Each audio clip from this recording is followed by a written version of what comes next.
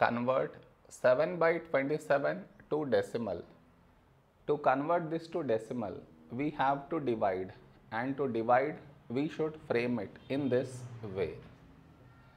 7 here, 27 here.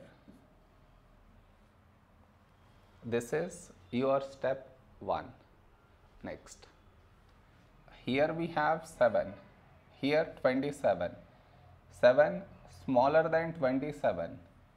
So what we should do is, we should put dot here, take 0 here. So 70. A number close to 70 in 27 table is, we should go with 2. So 27 2's 54. Now we should subtract. We get 16. Here we have 16, here 27. 16 smaller than 27.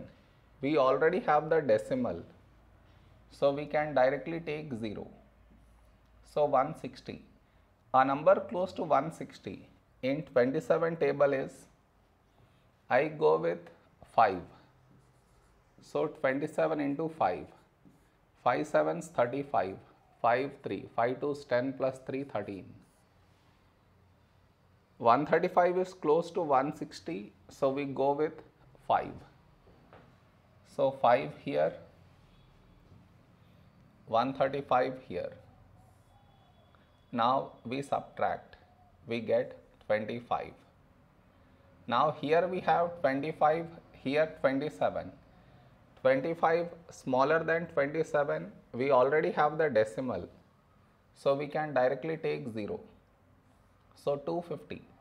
A number close to 250 in 27 table is, we should go with 9. So 27 9 times. 9 7 63.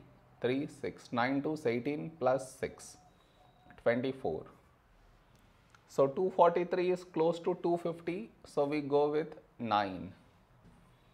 So 9 times 243.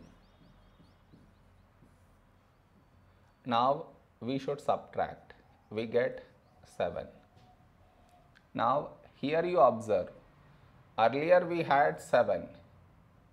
We got 7 again. That means we get bar on these 3 numbers. Therefore, our answer is 0.259, bar on these 3 numbers. This is our answer.